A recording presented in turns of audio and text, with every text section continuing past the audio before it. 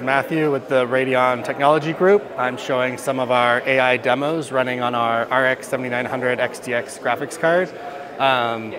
This is our high-end consumer graphics card running in a standard desktop PC that many people would have, and especially gamers who have high-end graphics cards.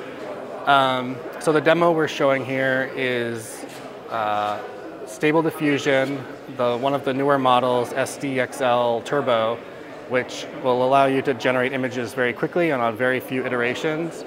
So you have almost a real-time effect as you're typing your prompt.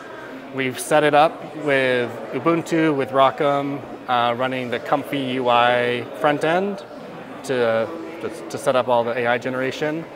And it creates a nice console here where, as I type, we already have a cat here, but maybe the cat wants to have a ball of yarn or something.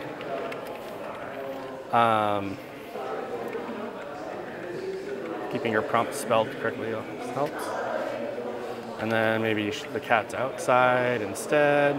So you have a whole sense of real-time prompt generation, which lets you iterate more on your image and get real-time feedback as you're typing. Because a lot of the art in Stable Diffusion is the prompt itself, and being able to get that fast feedback and experiment is really great. And so being able to have the low latency, the latest models all available is really a benefit of running it locally on the graphics card locally on your system.